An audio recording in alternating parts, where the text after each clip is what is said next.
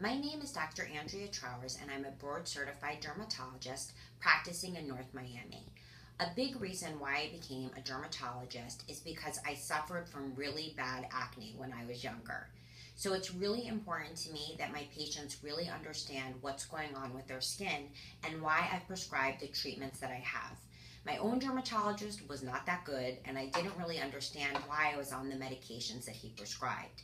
Granted, every person's situation is different in terms of why they're breaking out.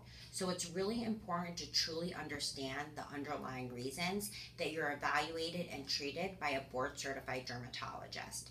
But this may help you to understand some of the reasons why you do have acne and what are some of the treatments that can help. So every time when I see a new acne patient, we go over all of their prior treatments, how long their acne's been going on for, and any potential causes such as hormones or other types of medications that they may be on, or how it might be affecting their condition. So I start off by explaining to people a lot of the myths that are so common. We heard like 5 of them today in my office pertaining to why people develop acne. When you develop acne, it actually has nothing to do, in most cases, with what you eat, makeup, or how much you sweat. Also, drinking a bunch of water makes absolutely no difference in terms of how many pimples you're developing. For every one of our patients, we also draw out a picture to explain to them the underlying triggers of how acne works. Once again, this doesn't pertain to every case, but in the majority. So we draw out this picture for every patient. Please remember that I am not a professional artist.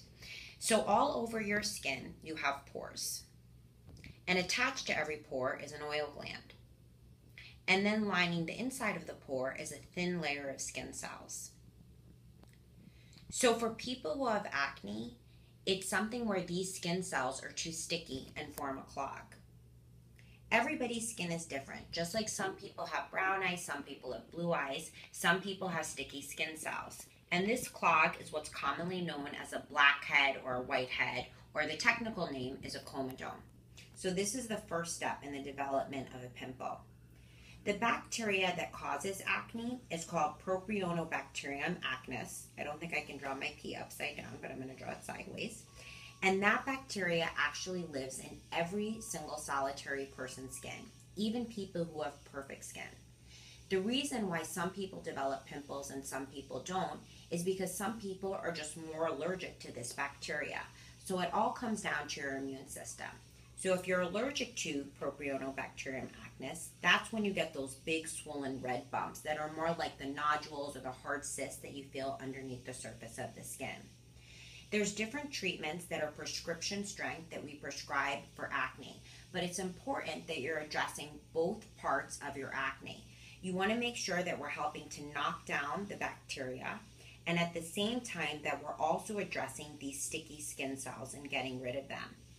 The soaps and lotions that you use in combination with your prescription medications can make a big difference in how you tolerate the treatments that are prescribed.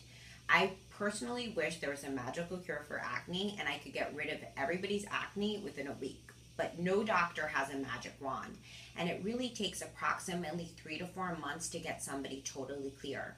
For my patients, if they're not clearing as quickly as I think they should, then it's really important to me that we're changing around the prescriptions that we have and really getting their feedback. Luckily, besides myself, a number of my staff have also suffered from acne, so they really have a better understanding of what you're going through, and they're very good in terms of sitting down with the patients and going through with them step by step how their acne should be treated. So if you're interested in coming to see us, you can see on our website, it has a connection to how you can schedule an appointment. We also have the ability to give online appointments as well. Thank you so much.